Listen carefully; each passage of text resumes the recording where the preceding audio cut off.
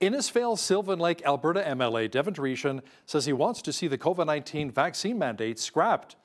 MLA Devin Dreeshen joins us now from Innisfail, Alberta. Devin, why do you want to see the vaccine mandate come to an end? Well, it's something that I've heard from my constituents in Innisfail, Sylvan Lake for a long time, that when it comes to COVID restrictions and COVID mandates, that their time has come and gone. And especially when you look at the restriction exemption program, that was brought in to boost vaccination rates months ago. And pretty much everybody in Alberta that wants to get vaccinated has been vaccinated. So really the time for that program to end is now.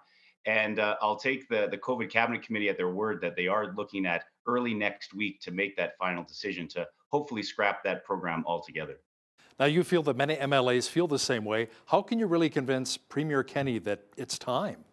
Well, not to go into our caucus meetings, but it's been pretty vocal for quite some time that when it comes to the vaccine mandates and so many COVID restrictions, that really we wanted to see evidence of why they were being brought in.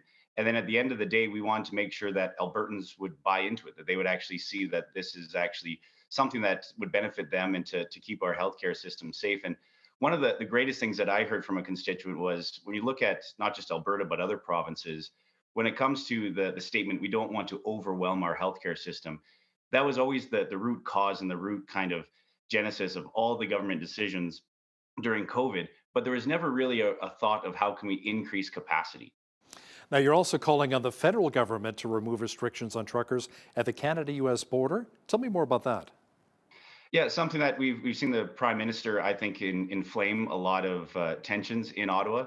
Again, by bringing in the mandate in the first place, something for over 2 years, the supply chain and the border was always viewed as something that was critical, and that it should never be, there should be no restriction of the flow of goods going across the Canada-US border.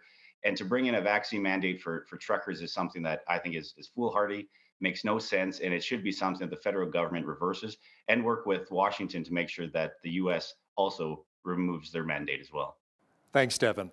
That was Innisfail Sylvan Lake MLA and former Agriculture Minister Devin Dreeshen.